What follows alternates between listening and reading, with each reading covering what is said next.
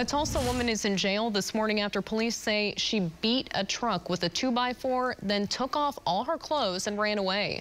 Officers say a man flagged them down near Skellion Memorial, and that's where they found Jill Russell. The man told them Russell beat his truck with a 2x4 piece of wood. Then, when police tried to talk to her, she took off all her clothes and ran naked through the intersection of 31st and Memorial. Officers tell us they caught up to her, but she refused to put her clothes back on and cooperate.